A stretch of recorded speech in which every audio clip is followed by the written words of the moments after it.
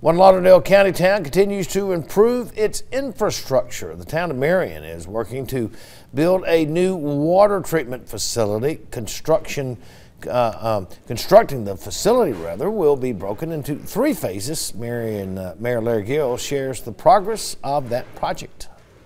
As far as our water treatment facility and our water well, we are currently in the bid process now.